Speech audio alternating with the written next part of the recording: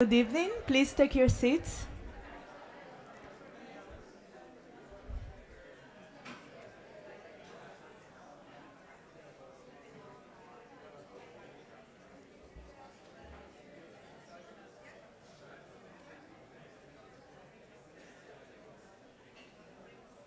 Good evening.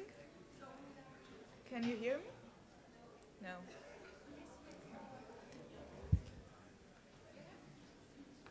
Good evening, and thank you for joining us tonight or surviving the long but intense and extremely interesting day. For the keynote lecture in the Symposium Architecture and the State, 1940s to 1970s. It is with great pleasure that I introduce our keynote speaker, Professor Mark Crinson from the School of Arts, Histories and Cultures at the University of Manchester. Professor Crinson has written extensively on the formation of architecture as a profession in England, and especially on the relationship between architectural education, theory and practice in the metropole and the British colonies. His studies not only range over an extensive period from the 17th century through Victorian England to the post-colonial era, but also move across disparate geographies such as the Middle East, Southeast Asia, and West Africa. Professor Crinson's ability to address questions of national architectural production as part of an intricate web of institutions, cultural imaginaries, and power relations that exceeds and bridges territorial boundaries is of particular interest for our symposium, in which we attempt to address the architectural operation within the state as one that is inevitably immersed within and conditioned by an international or globalized arena of possibilities and constraints. At the same time, Professor Crinson's studies challenge us, as we did today, to check ourselves when we are referring to the concept of the state as a coherent entity, rather than as a particular form of intersection or juxtaposition of contesting and sometimes mutually exclusive groups of interests. His list of publications includes Modern Architecture and the End of Empire, published in 2003, that won the prestigious 2006 Spiro Kossov Award given by the Society of Architectural Historians. Empire Building, Victorian Architecture and Orientalism, published in 1996. Architecture, Art or Profession, 300 Years of Architectural Education in Britain, co-authored with Jules Lobach, published in 1994. And he has edited Urban Memory, History and Amnesia in the Modern City, published in 2005. His forthcoming publications include a co-edited book with Claire Zimmerman titled No Avantgarde to the Postmodern, Post-War Architecture in Britain and Beyond, to be published in September 2010 with Yale. He is currently researching a book on the early work of James Stirling, provisionally titled James Stirling and Architecture in Post-War Britain. Tonight, the title of his talk gathers together a curious, and if I may say so, appetizing composition of ingredients.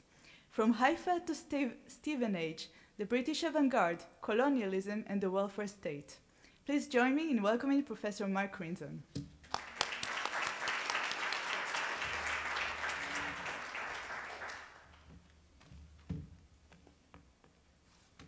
Thank you for those very generous comments. And thanks very much to Maria, to Ayala and Marta for inviting me here. It's been a very exciting conference, and I feel as if my job perhaps is to speculate. The paper that I've written is an attempt to bring together some of my kind of older work on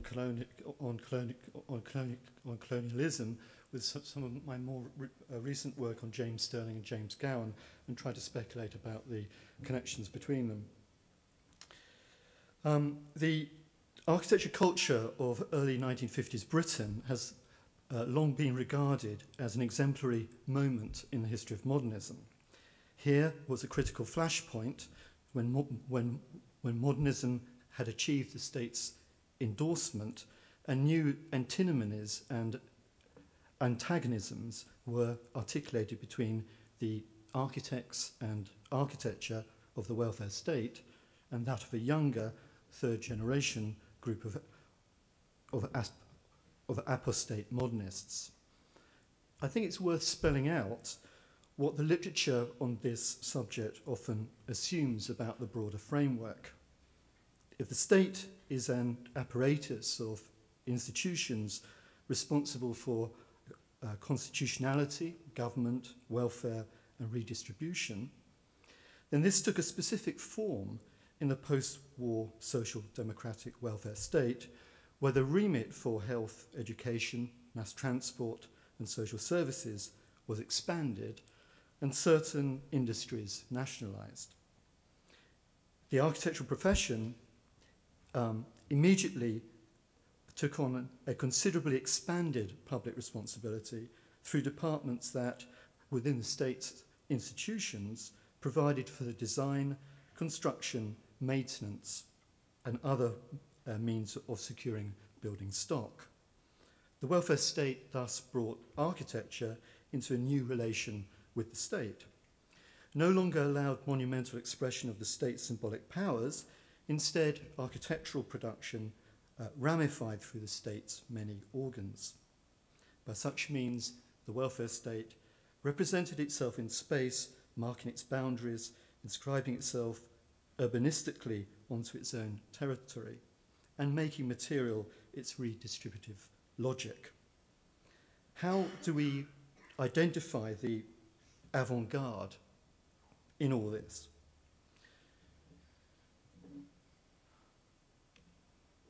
Now, 4 rival schools of thought or models can be stylized for the relation between the avant-garde and the welfare state.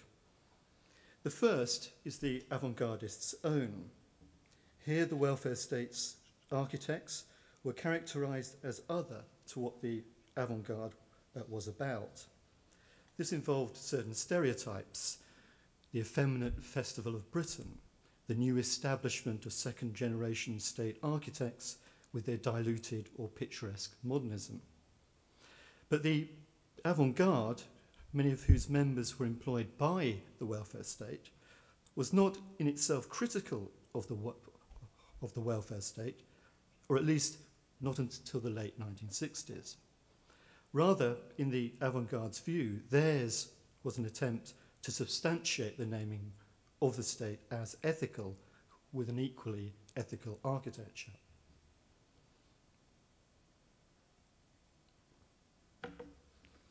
In a second model, the avant-garde are seen to reject everything that the welfare state and its architecture stood for, but are ambivalent about alternatives, especially how to engage with working class culture. This model creates a narrative about how this ambivalence then, a little later, becomes a form of selling out to middle class ideals of consumerism, seen as false tokens of liberation. One variation within this is a trajectory constructed to account for James Sterling's work, in which the architect is portrayed as eviscerating or reducing to mere collage or representation the historical avant-garde's attempts to make architecture act as a nucleus of social precipitation. The wide promenade decks of his student dormitories at St Andrews on the top right here, for example, are thus deemed a kind of end point in an entropic series, remaking streets in the sky for a long-haired student body, caught merely in theatrical form, somewhere between the communal bar and the atomistic study room. The hope of a social housing become an empty signifier. In a third revivalist model, the avant-garde turn out to be heroes again, but in a broader compass than just the welfare state.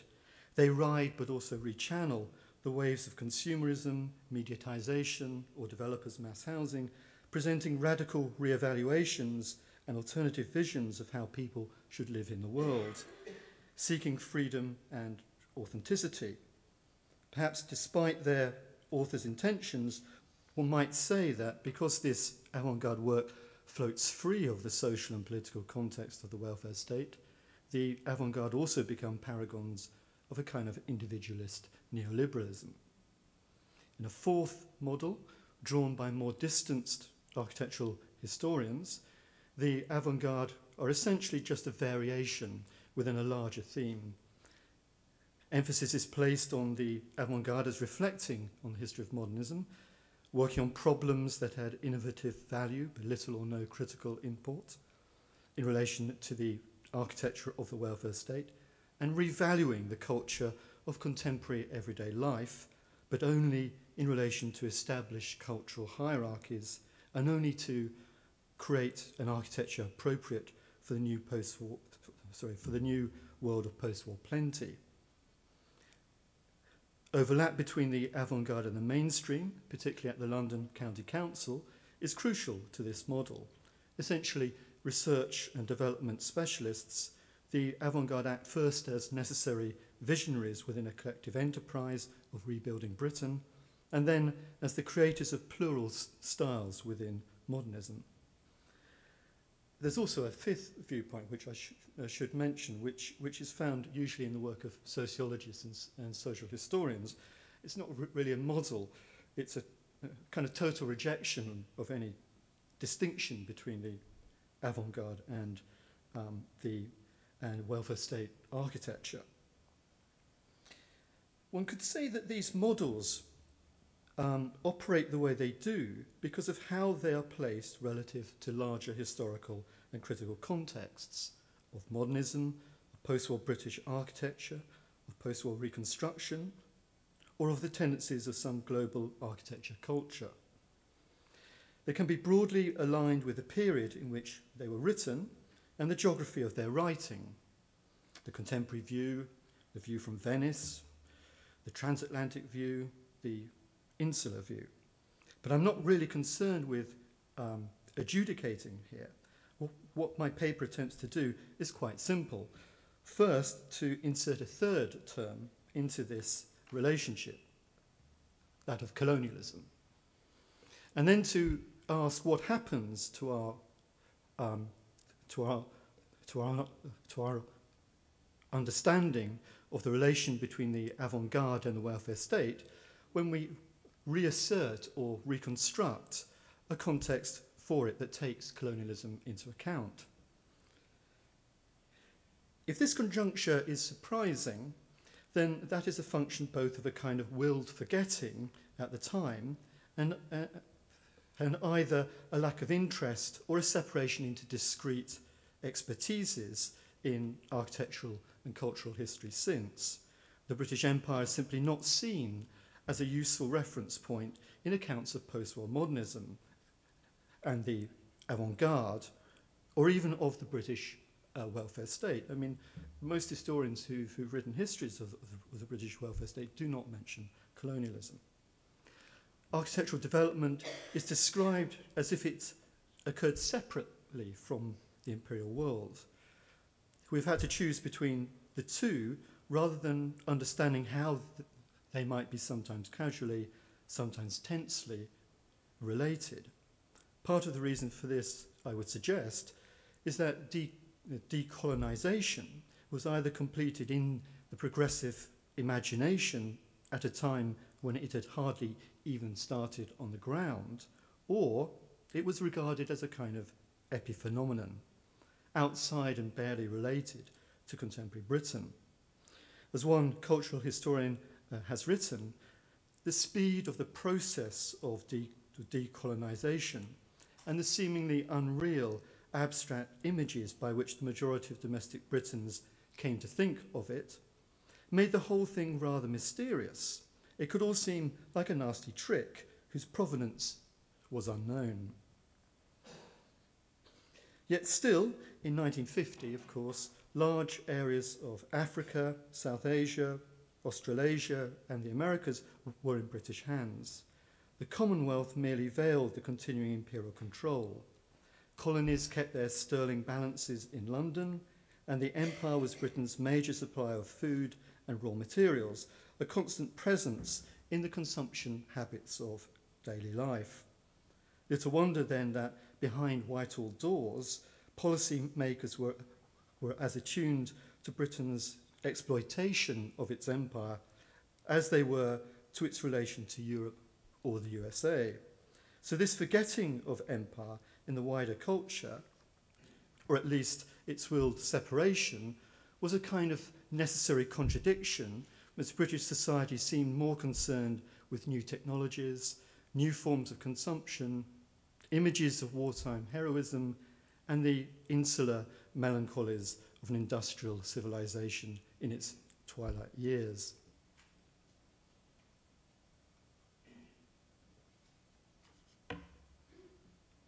Let me use an anecdote as a way into this.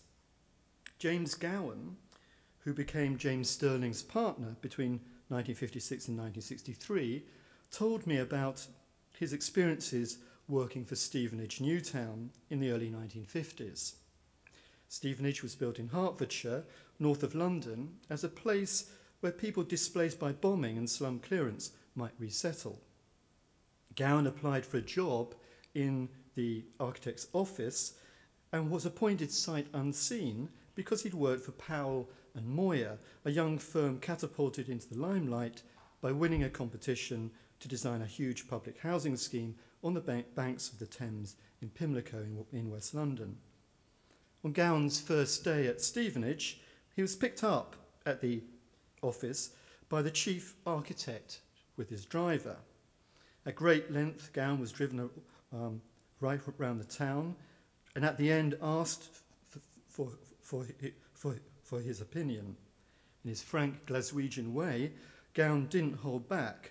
The roads rambled ineffectually, he said. There was no town centre to speak of. It was all too dull. The chief architect brooded, but said little or nothing in reply. Now, there's a lot of remembering here. Gowan is fond of such anecdotes, and the story as he tells it, and has retold it over the years, makes much of the contrast between a hopelessly arid architect official, the unimaginative tool of state policy, and a young and idealistic neophyte, someone who believed he knew better what a post-war Newtown should be like. But what is almost as interesting is what is forgotten, and not so much by Gowan as by the culture at large. The dull architect was Clifford Holliday. When I told Gowan that I knew the name, he was surprised. Yes, I told him. Holliday was a big cheese architect in Britain's Mediterranean empire between the wars. In 1922, he had succeeded C.R. Ashby, a city architect and town planning advisor to the British Mandate government in Palestine, and he stayed there until 1935. Before Stevenage, he also worked in Colombo and Gibraltar. What? That man who seemed just a functionary? Actually, yes, and his architecture was pretty interesting too. His private practice in Jerusalem had produced a number of well integrated, solemnly picturesque buildings, wishful testimony to Britain's historical sympathies with the region. The best of these is St Andrew's Church of Scotland, 1927 to 30. One feels slightly as if one has committed the historian's cardinal sin of tampering with the archive. But if it might seem that Gowan's story is rather spoilt, it's actually taken on a different dimension. More recently, when he tells it, there's a coda, which is about if only he had known Holliday had designed such beautiful buildings, he could have bonded with the older man. And now there's also a new story, one he says he's only told me. So I'll share that with you now. One day, Holliday came into the studio where Gowan worked with other members of his section. He went over to the drawing board where the section's planner had his neighbourhood unit laid out. This seemed never to change. The planner had laboured over it for months with little apparent advance. Holliday looked at it and mumbled, "Is this the best you can do?" The planner replied rather too boldly that it was compiled exactly to the residential standards required. Holiday looked unimpressed, turned on his heels and left. Now, it's not much of a story, again, and I don't feel especially privileged to have heard it, but the point is clear. The dull forms of Stevenage's diluted garden city and the grinding bureaucracy of work there were not actually the product of a dry and dutiful architect, but rather of the system itself, of the state of architecture and architecture seen as the state. But if it might seem that Holiday is exculpated, only a little delving will find that he had not been appointed to Stevenage without good reason. The Garden City vision had achieved a kind of alliance with Zionism's anti-urbanism in Mandate Palestine, and set the task of representing the synthesis of preserved old town, planned community, and agricultural hinterland were a succession of British planners, which Holiday joined when he worked on plans for Haifa, Lod, and Jerusalem.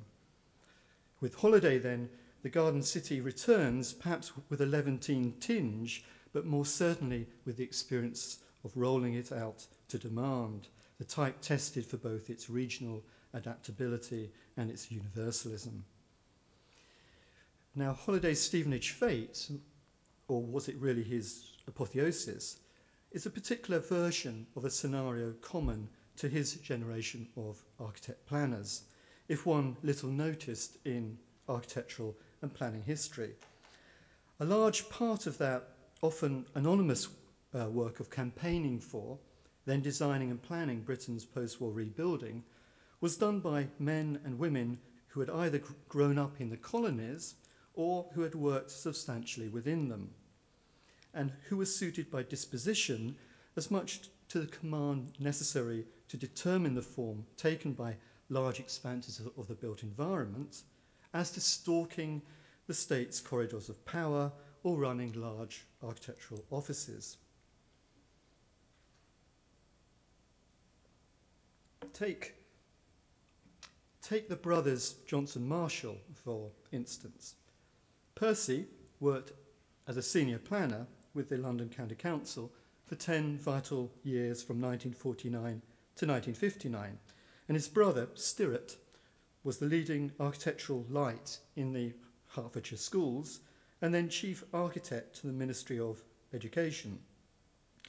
Both were born in Ajmer, India. Their father worked for the government of India's Salt Department and was posted to Derasna, which later achieved fame because it was the place where Gandhi led his protest against the salt tax. Attending the same school as the Johnson Marshalls at Uttakamund was Basil Spence, who was born in Bombay. Interestingly, Uttakamund was noted in the 1920s as a hill town that appealed to, quote, those who fly from the taxes, rents, servants, and labour troubles of England, unquote. In a career notable for many prestigious projects, Spence was to design the high-rise Hutchinson Town Council housing in the Gorbals area of Glasgow. That's the slide on the left. His project is the one in virtually the middle of that picture. William Halford, who was largely responsible for drafting the Town and Country Planning Act of 1947 and was the architect responsible for Paternoster Square beside St Paul's Cathedral, was born and brought up in South Africa. South African born also was Jacqueline Turwitt, who became Director of Studies at the influential School of Planning and Research for Regional Development. Patrick Abercrombie, the author of the County of London Plan, 1943, and the Greater London Plan, 1944, as well as several other important post-war plans for rebuilding British cities, was equally at home redesigning Dublin, Hong Kong, Addis Ababa, or, as he had done with Holiday, Haifa. Colin Buchanan, who wrote the famous 1963 report, Traffic in Towns, and before that worked for the Ministry of Town and before that was the Ministry of Town and Country Planning's chief overseer of planning inquiries into slum clearance, before the war had worked for the Public Works Department in Sudan. I could go on. The point is that we have a phenomenon, perhaps the equal of the much discussed influx of continental modernists into Britain in the 1930s, but unlike that, one which has been nearly completely ignored both then and since. I'm not arguing some simple transmission here, exporting and importing. Holliday's watered-down garden city aesthetics could have been produced by architect planners without any colonial experience. Likewise, there is no sign of Palestine in Stevenage. But what there is here is the assumption of a big stage of operations, a colonial frame of reference, a global sphere of activities. Garden cities might appear nearly anywhere, in Cairo or Bombay as much as in Hertfordshire. And British architect planners might likewise in the Sudan or Ceylon as much as Southampton. So many of these post-war architect planners had grown up in colonial settings, in the confident if rootless environments of the ruling colonial power, and in private schools that had imbued them with a sense of chivalric idealism, a confidence to command, coupled with the obligation to serve. Some had worked in the colonies in situations that gave them great scope, and where the ethic of public service meant that assuming the authority to direct large numbers of people, resources, or tracts of land was taken for granted. One shouldn't overgeneralize here. There are some interesting examples of such architect planners attempting to foil more aggressive imperialist acts. But broadly, the combination of the imperial myth of natural authority and the fashionable 1930s leftism of many from within this caste meant they believed not that they had worked in the service of colonial oppression and exploitation, but for the collective good within a benevolent, modernized state.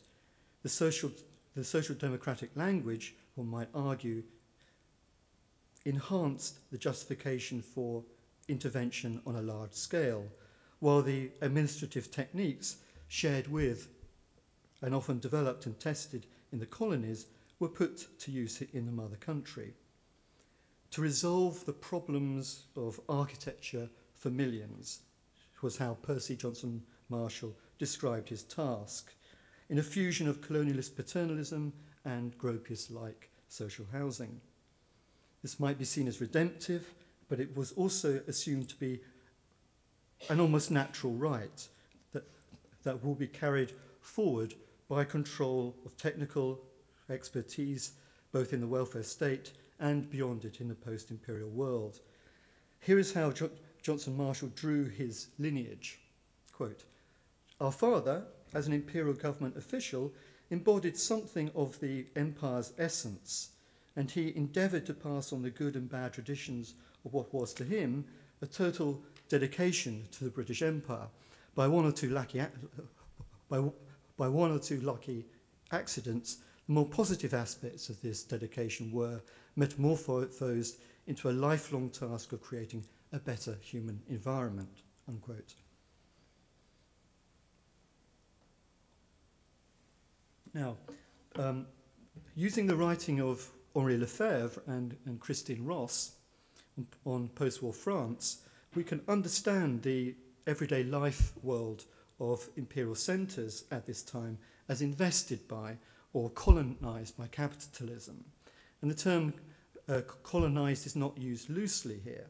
It means an extension of the forms of imperialism itself into the metropole as the state reordered its own compact with its electorate and remade its responsibilities for urban planning and housing in the post-war world. The practices of colonialism outlived their history in the colonies themselves and took on adapted forms in the metropole. So, rather than the surface effects of self-congratulation and forgetting as empire was decolonized in these years, we see instead a continuation of colonialism in a reordering of the world whereby the processes of imperialism have taken on new configurations at a local and global level.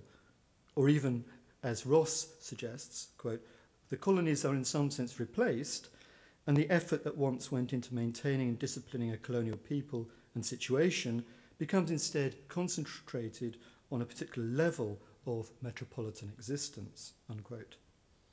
In France, this took the familiar form of an urban geography reiterating relations in the colonial periphery. The ethnicization of inner cities into impoverished and racialized zones, at the same time as the country worried at its cultural colonization by the United States. In Britain, immigrant workers tended to work in other sectors of the welfare state than the construction industry, and the zoning took on forms that were, at least initially, based on class, but with new powers and scope distributed among local and state authorities that echo the colonial experiences of many of its architectural and planning bureaucrats. No doubt there are other differences too, but it is striking that Ross and Lefebvre's insights on France have not been carried over into similar studies of colonial and post-colonial Britain. Gowan's anecdotes then have taken us some way, but I want to change tack now and look at Gowan's partner-to-be, James Stirling, in these same years, the early 1950s. Normally, this period in Stirling's career is only discussed in terms of his connections with the Avantgarde, with the independent group, Team 10, the Smithsons. But the same circuitry, the connections between architecture, the state and empire, were not so much stumbled upon by Stirling, as in Gowan's case, but fundamental to the cultures he passed through, from his father, ship's engineer for the world transiting Blue Funnel Line, to his childhood spent in the port city of Liverpool, to his training at the most important centre for producing imperial architects, the Liverpool School of Architecture, where both Holiday and the Johnson Marshalls had all studied. After Liverpool, Stirling enrolled in the two-year course at the School for Planning and Research for Regional Development in London.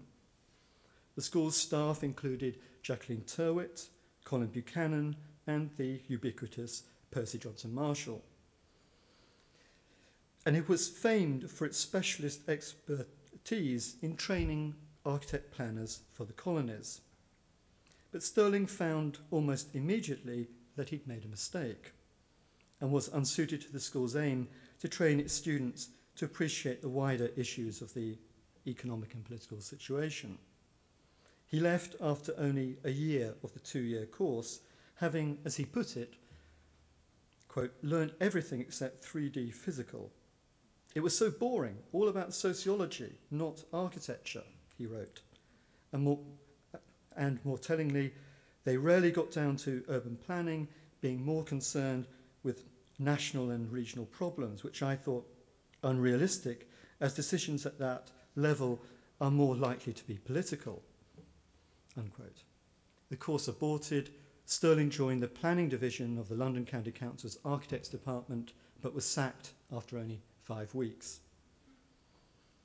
Stirling failed before he'd even become a state architect.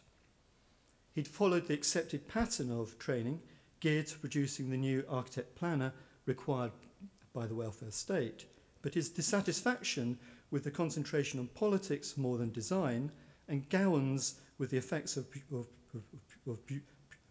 bureaucratized design at Stevenage, were important formative experiences, putting them both off public sector employment for life, if not of working as private architects on state commissions.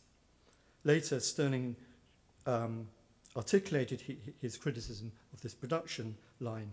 Quote, "We trained a whole lot of town planners who immediately became employed by the central or state local authorities, almost without exception, and as such became their handmaidens.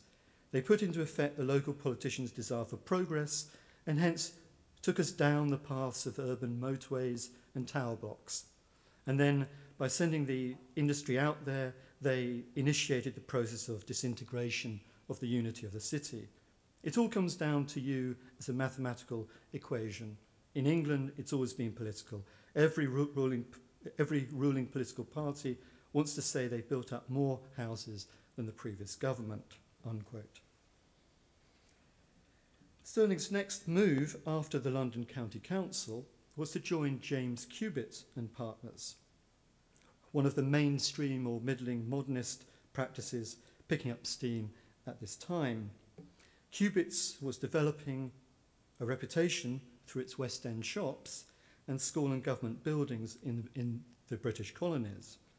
When Stirling started there in late 1952, he stayed for 6 months, the firm had major commissions for a huge pharmaceutical plant at Rangoon in Burma and the technical college at Kumasi in present-day Ghana on its drawing boards. Some rumours have associated Stirling with the firm's South Africa travel centre, probably as much for its glamorous and elegant design with constructionist wall decoration and alto-esque undulating ceiling, as for the fact that it had been much publicised. It shouldn't need mentioning, but it clearly does, that South Africa's state inauguration of apartheid policies dates from 1948, and that in 1950 the Group Area Acts, designed to separate racial groups geographically, had been passed.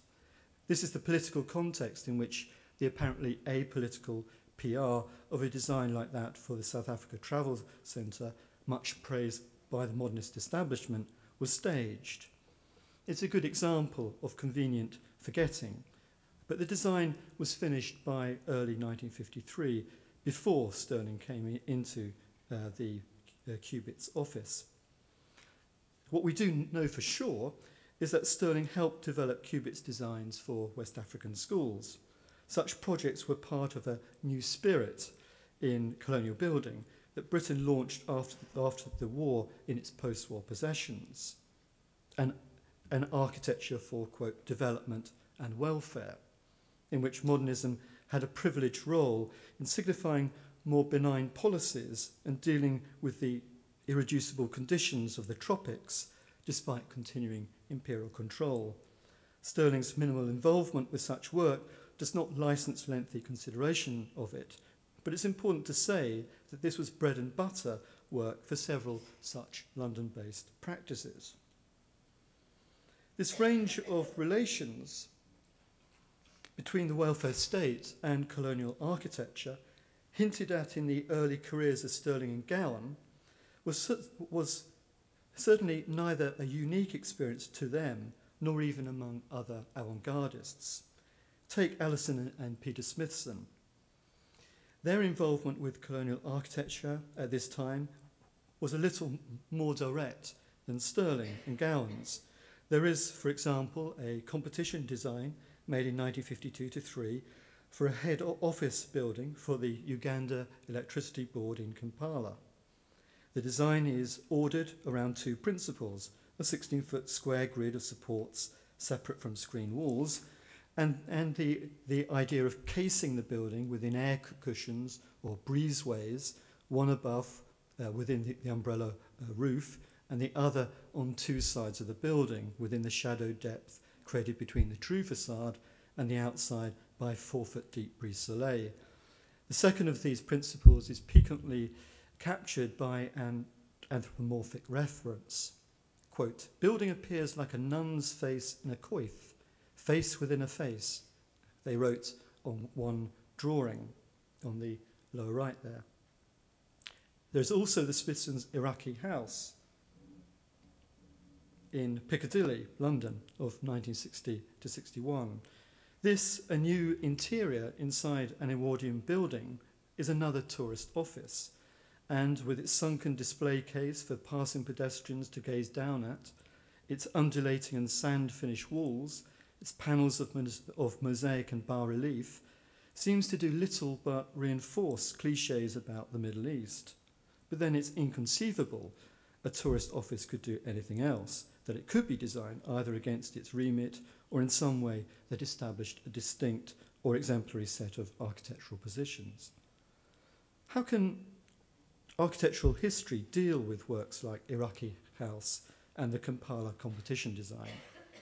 Can we maintain a view of avant-garde architecture as an exemplary ethical position regarding design, semi-autonomous from the world beyond it, resistant especially to the state's idea of architecture?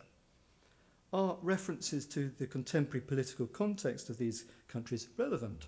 And were they in the South African case? Could the very clarity of the Uganda Electricity Board design be imagined as offering some exemplary clarity of thinking on other matters? And is that then disabled by the nun's coif reference and all it casually implies about the history of missionary involvement in Africa? Is there in the Smithson's or Stirling and Gown's work any sign of a critical attitude towards empire?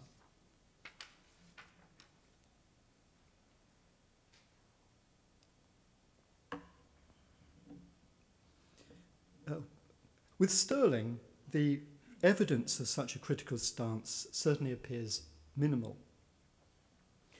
There is a tampered photograph of the Queen's opening of the Flory building, in which Stirling inserted palm trees into the background, making what Rayner Banham called a palm-collaged anti-imperialist satire. There is also a humorous drawing of the Victoria Monument in Liverpool, which reveals how it was placed atop a public convenience.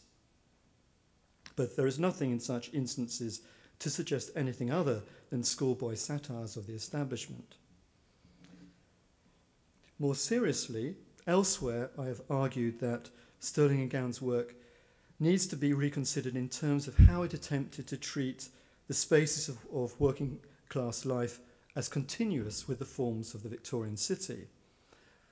I'm also fascinated by a state-sponsored project that Stirling was later involved in for Lima, Peru, one where Stirling reimagined an earlier design for consumer-oriented housing for the nuclear family in terms of mass housing for the extended family, a kind of systematized version of the do-it-yourself barriada. Both barriada and Victorian terrace offer coexistence at least, or creative hindrance at best, with state forms of building control, but neither evokes colonialism directly. There is, though, a significant avant-garde instance where a critique of colonialism is interpolated into the classed and zoned nature of post-war planning and housing under the welfare state. The Smithson's Streets in the Air, and specifically the Golden Lane competition design of 1952, have, much as the architects intended, long been an obligatory part of any account of attempts to reroute official post-war modernism. What has gone unnoticed is the way the Smithsons connected their critique of the way traditional working class identities were being uprooted with an alternative idea of socio-spatial identity. They linked their streets in the air with an image of a sea dayak's longhouse in Sarawak. This was part of the case they were making for a solution to housing needs which would fit more closely our real living patterns. The living form of a non-Western culture is offered as a precedent for the solutions the Smithsons were providing to the dual problems of modernism and post-war housing. It endorses their project of urban re-identification. If the street had been, quote, invalidated by the motor car, rising standards of living and changing values, unquote, instead, as exemplified by the Longhouse Gallery, streets in the air were, quote, arenas of social expression, unquote. They were zones reverberating with ontological verities and significant encounters. where, quote, children learn for the first time of the world outside the family, a microcosmic world in which street games change with the seasons and the hours are reflected in the cycle of street activity, unquote. European interest in the Longhouse Gallery had a history. In the 19th century, longhouses were presented as platforms for colonial encounter, stages on which war dances were enacted and human heads displayed. Much is made in the accounts of officials and travellers of the apparently insalubrious nature of these houses, their dirtiness, smokiness, lack of repair, untidiness, and lack of privacy. They are utterly strange locales, places of no property, sites of intimately intermingled objects and bodies. Missionaries worried about alcohol consumption and sexual activity within them, while colonial administrators saw how they enabled knowledge of the populace and its activities. But the Smithsons' use of the Longhouse was quite distinct from these familiar tales of appropriation or even romantic affinity. They were not drawing on these traditions at all, nor even on the contemporary anthropology of Edmund Leach and others, which found a kind of anti-communist individualism in the Longhouse, a, quote, competitive and egalitarian society, unquote. Instead, the Smithsons were sourcing an anti-colonial tradition found in the recent work of Tom Harrison. One of the founders of the social survey group Mass Observation, Harrison was linked to the Smithsons via their friends Nigel and Judith Henderson. Harrison had been fascinated by longhouses since his 1932 visit to Sarawak. Soon after this, he had written his critique of academic anthropology and colonial exploitation in the New Hebrides, his book titled Savage Civilization, 1937. Savage civilization, of course, doesn't describe those societies, it describes Western society. For Harrison, the Longhouse was a, quote, real social unit, the heart of the Dyak's communal life, a building whose complexity lay in the myriad ways its spaces were used and understood, a building balanced between family and communal needs and bound up with social processes and identities. The point about Harrison's work in Bolton, in Lancashire, where mass observation was first practiced, is not that he was turning the colonial gaze onto the exotic working classes in Britain, as has sometimes been assumed, but rather that he was continuing this brand of reflexive, self-critical anthropology. And one part of this work was to challenge the long history of denigration of the Victorian bylaw street, the terrace. That denigration which had especially been voiced by Garden City campaigners. Harrison compared these streets with the Longhouse Gallery. Quote, there is not a lot of difference between living in a Kenya or a Cayenne longhouse and living in Davenport Street, Bolton, or any other industrial housing, unquote. The doorstep seems to have particularly intrigued Harrison as a carefully marked and tended threshold between kind of inner family space and outer public life. These doorsteps and the extension of private space to the curbstone, often depicted in mass observation photographs, are closely reminiscent of Harrison's description of the relation between the, quote, allocated territory, unquote, around the family hearth and the, quote, open territory of the rest of the Longhouse veranda. The nets hanging on the Longhouse veranda are like the washing hanging on Bolton's back alleys, and the industrial street, seen usually as a corridor between terraces in sharply receding perspective, or as a plain of cobbles and granite sets, is the same kind of resonant stage, with the same ordinary but significant placement of objects as the wooden deck of the Longhouse Gallery. Nigel Henderson, who associated with mass observation in the late 1940s, took photographs of children playing in the Longhouse galleries of London's East End streets. Close emulations of images of similar subjects in Bolton. Henderson tended to emphasize the palimpsestic aspects of the street scenes he photographed: graffiti, the marks of erosion, aging, and accident. But these were part of his view of the street as a sort of stage set against which people were more or less unconsciously acting. Like Harrison's Dyaks, they were driven, in other words, by a script which they took for granted.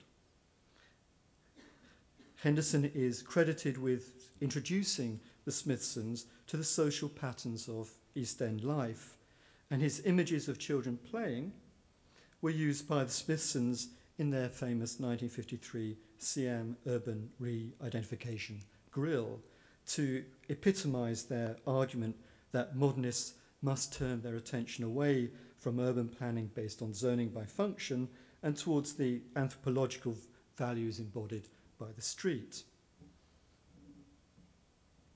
The Longhouse Gallery was, therefore, the site or mirage of anthropological domicile, a now classic locus for the organic society whose loss was what was at stake for the Smithsons. And it was not spatial alterity, but spatial similarity that concerned the Harrison-Henderson-Smithsons nexus. What must be retained at all costs was the layered relation between private and individualized worlds and public and collective worlds. This was what they called doorstep philosophy. The architect's responsibility started, quote, from the moment the man or child steps outside his dwelling, unquote. But a balance must be achieved.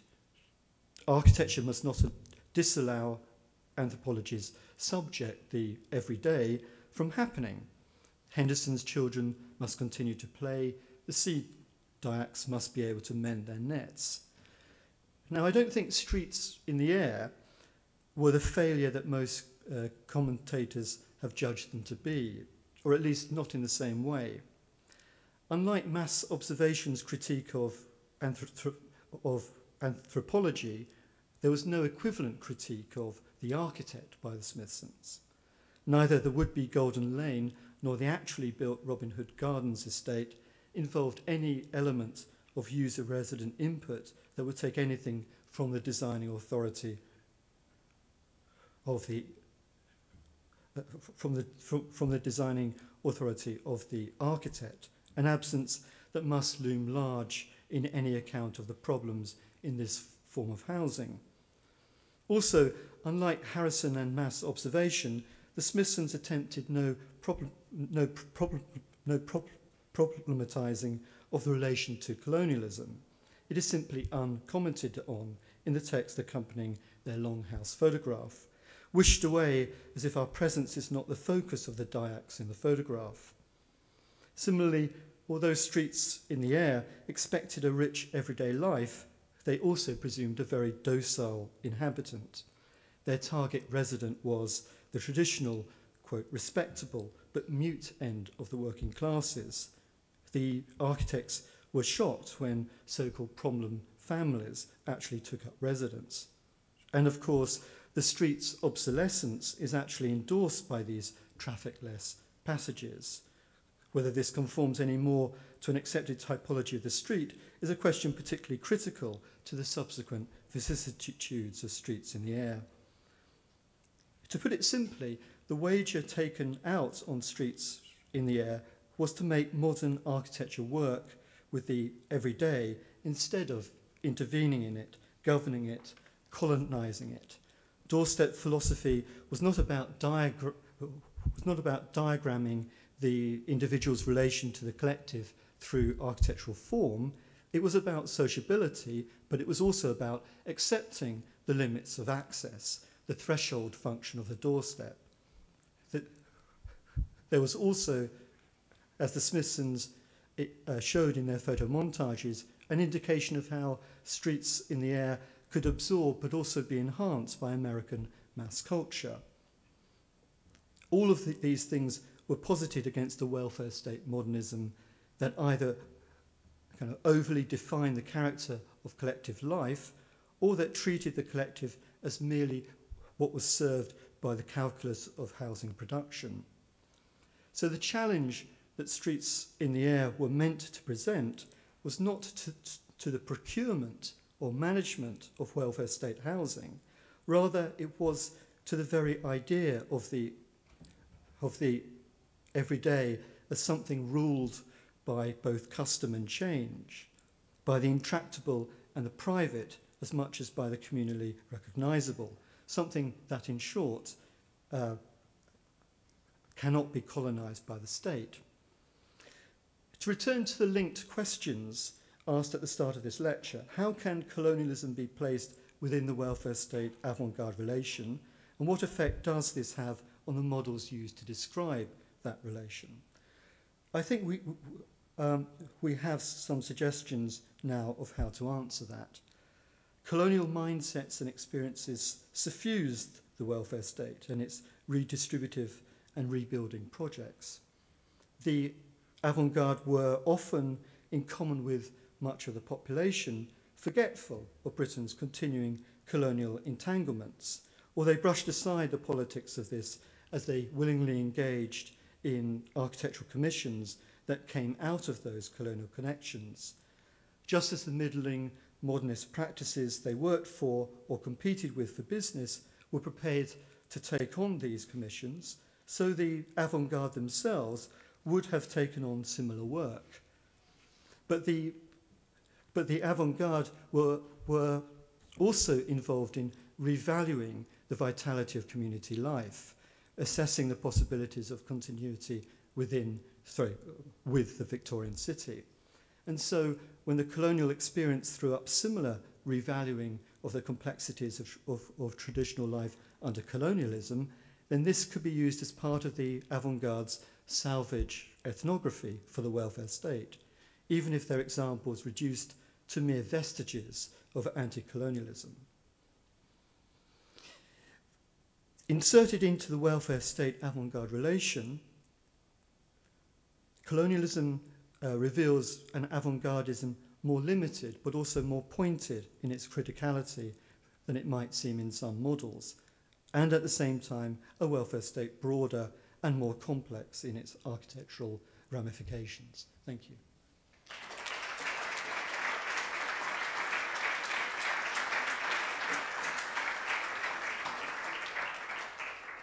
Thank you for this fascinating talk, and we open this discussion now for questions. Mike is not here. Not here.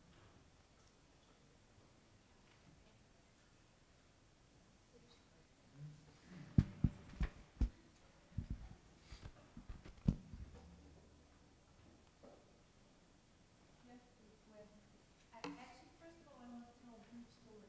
A number of years ago, Helmut spoke here in the school. And one of the students, okay, thank you.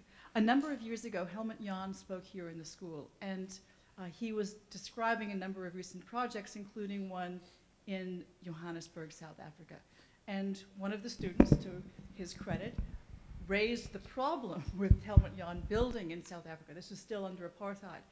And he became very angry and said that his building was totally apolitical because its references to diamonds referred to every group in South Africa and therefore appealed to everyone, which is quite extraordinary if we look at, therefore, our connections to this colonial past.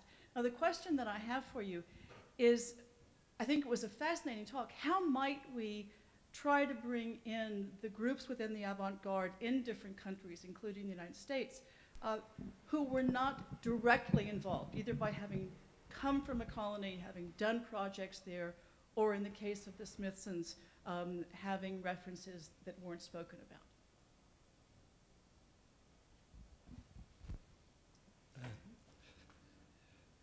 That's a difficult one. Yes, okay. How might we connect them, or how might they try to be connected? Which one of those two? Well, I'm not sure about how they might try to be connected. How might we connect them? I mean, I guess one of the ideas behind my paper is a kind of false hope, yeah, that if one positions oneself in a kind of, let's say, detached, or as someone who works in a distinct way from some mainstream, that form of detachment might involve other kinds of criticisms, other kinds of differences. And I guess the answer that my paper gives is that it usually doesn't.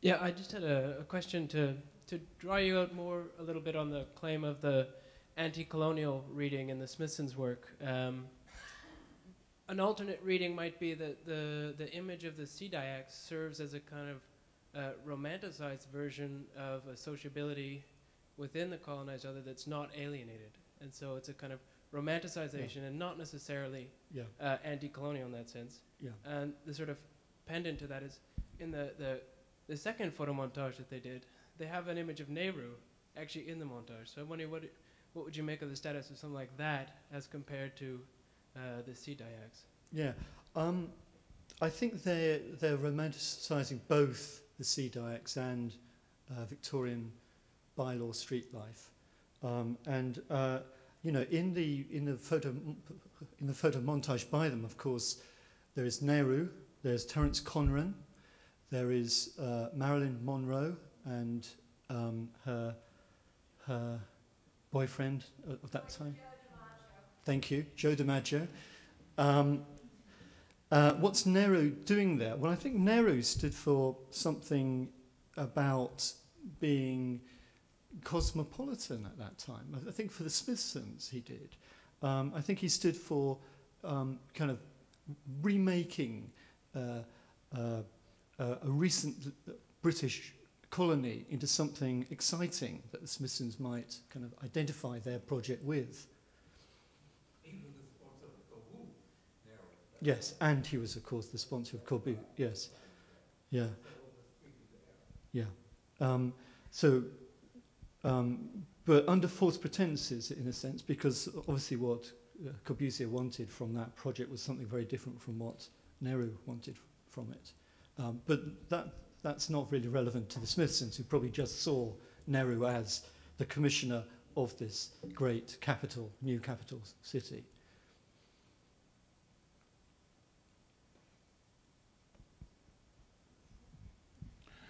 Yes, I find your presentation very intriguing because it is very disturbing. When you look at colonial regimes around the world, what's interesting about them is how they have a great diversity of forms. And certainly the British Empire had a great diversity of different types of colonies, dominions, crown colonies, protectorates, et cetera, et cetera, et cetera. And each of these things had a different flavor, had a different establishment. That is important in terms of understanding the architecture that they produced. Now, I see the period you're reflecting on ultimately, which is the pre-war, post-war period, as one which leads to the formation of the Commonwealth version of the British Empire. And interestingly enough, this thing that everybody likes to present and see as such a positive thing, which is globalization, which is simply the architectural expression in its architectural sense of the current formation of capital in the world. I say this as a preface to wanting to ask you a question, and which might situate more properly your reflections on the work of Smithson, because there is an obvious similarity between that house type in Oceania, which you referred to, and his housing type. But one wonders, you know, how that process of selection was carried out, you know, because there's a lot that's lost in translation, you know, and I see where this is going, and I'm sort of asking a question for you to reformulate it yourself in the way that's appropriate from knowing the material, because you seem to have two different readings in your presentation at once. You know, one that is the required reading, which is ultimately very approving of everything that goes into the avant-garde and globalization, and another one that is seeing the facts as historian sees of other realities that are kept silent, so to speak.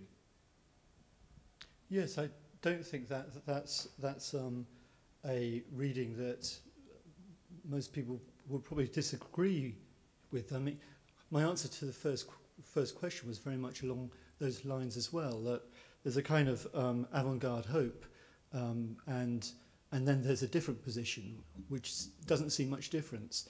You know, when I describe those four models of the relationship between the avant-garde and the welfare state, and I kind of brought in a fifth one, which I didn't call a model at all. Of course, there are many accounts of this period in terms of rebuilding Britain, of the welfare state and its housing especially, which totally ignore that distinction. And I have great sympathy for that position, in fact. At the same time, I think one should hold out hope as well. So I think in a paper like this, one shouldn't just write a critical paper of what one is trying to account for, what one is trying to describe. One should actually try to get at some of the hopes, some of the kind of utopian promises that there might have been as well.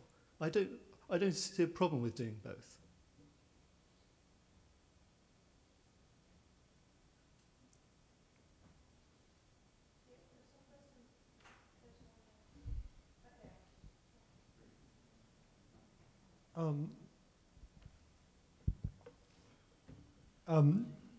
When this since we're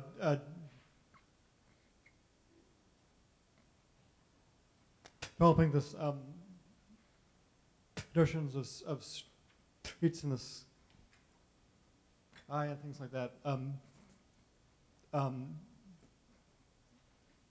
they were interested in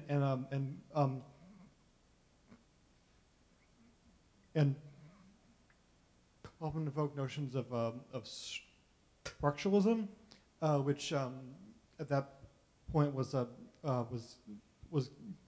of invested in linguistics and these kind of anthropological readings of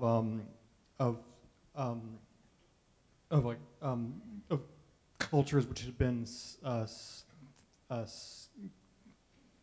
kind of isolated or separated from Western culture, and sought to find kind of fundamental structures in language and in culture, and then obviously by the time we get to Sterling's later work, the notion of the language of architecture has a much kind of different meaning and becomes almost a language of the tribe of architects, as opposed to a language of the culture which the architects are in. What can you say about this kind of attempt to formulate ideas of of language or structure in this kind of work, and how that was mobilized, in architecture. Yeah, you might know more about that than me, you probably do. But my understanding is that their close confederates, the Dutch, people like Van Eyck, were far more Levi-Straussian than the Smithsons were. And what the Smithsons knew of that, well, they probably knew some of it, but they weren't as interested in it as the Dutch members of Team 10 were. Is that your reading of it as well? I think so, yes. It seems like also there's a tendency in architecture to kind of pick up motifs and terms and then mobilize them for the architect's own purposes, and maybe understand them or not, but kind of like remake them into some kind of a tool. And so I was more interested in the rhetoric of linguistics or anthropology. I don't think you find much of that rhetoric in the 1950s. I mean, I'm being very, very historically specific here, but I really don't think you find that rhetoric in Smithson's writing in the 50s. I do think that Levi-Strauss, I don't know how much he was actually read in Britain at that time, outside specialists, very specialist circles. The 1960s, yes. And I do really think that this connection with Tom Harrison is the one, the one that I've pursued, because I think Tom Harrison is a much more interesting figure than has usually been assumed. He's suffered a kind of wrong-headed, I think, attacks on him in the 60s and 70s, and it's only really in the last 10 years or so that people have reassessed his work, and I think really brought out its richness and complexity. And it's very, people like Malinowski tried to engage with him, but although he quite liked the fact that they might endorse his work, he also rejected most of what Malinowski stood for. That's the kind of anthropological background that I think is relevant here, rather than Levi-Strauss.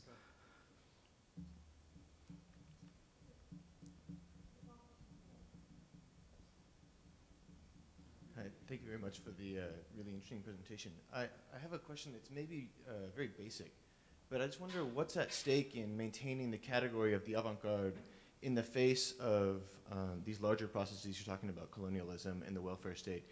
And I wonder if you could just articulate why the notion of the avant-garde is one of your one of the terms in your triad. And because I thought I sensed maybe you're trying to differentiate the Smithson's work from some of the other architects who had worked abroad in colonial situations, and I sensed a kind of privileging or a kind of defense of their status as an avant-garde kind of project. And I'm wondering if the reading that I'm getting is corresponds with what you're saying, and if maybe you could just talk a little bit more about how you see the avant-garde and the role of that category functioning in your work. One of my concerns is simply that I've moved recently into work on James Sterling and James Gowan, and that work involves it's just really a study of their practice and what they did before that, and it involves what I think is a very minute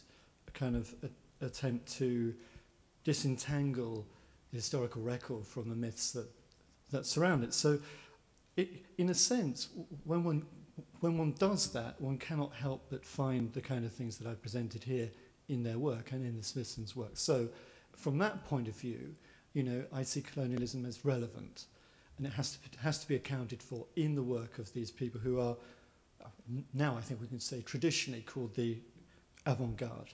From the other point of view, I think one gets a much richer picture of what was at stake in this period, particularly the early, mid, and late 1950s.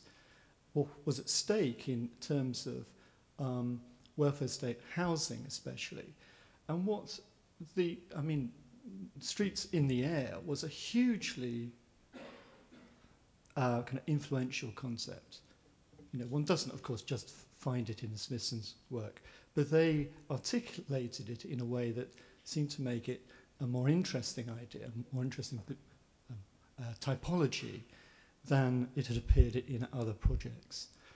So in trying to kind of excavate what that might mean, I think it's important to, in the face of, you know, what in Britain, in British historiography now is a kind of almost total rejection of this period in terms of what it provided in terms of state housing, I think we need to look again at what that certain aspects of that state housing could have meant. Maybe it didn't actually communicate that, but could have meant at the time.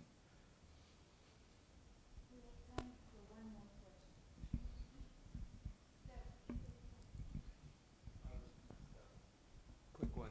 I was wondering to what extent we can think of Smithson's examples and images instead of seeing them as sort of ignoring, you know, the presence of colonialism or colonial history, as part of actually constructing a new narrative of colonial exit, you know, in which colonialism is reframed as, you know, a broader project of, you know, humanist project, which will then continue in the post-war era. So, you know, colonialism is seen of constructing a, you know, a long-term part of a long-term humanist project, which then is seen to continue in the post-war era. Yes, I think that's an interesting point, and I think that one could find examples of exactly what you're pointing to there. Where I think this is different, I think, is, I mean, we think of humanism as being, you know, the family of man. You know, everywhere we suffer the same conditions because we are human. We enjoy the same things because we are human. And I think, of course, that the Smithson's project, or the work of, if we join it with Henderson's and with Harrison, is actually about something distinct from that, which is to do with class. And it's to do with, you know, I mean, these are all people not of the working classes that they seek to describe, that they seek to design for. But they're all people trying to find ways of bridging that gap, trying to find ways of kind of finding new ways of kind of understanding, coming to terms with the class nature of social housing.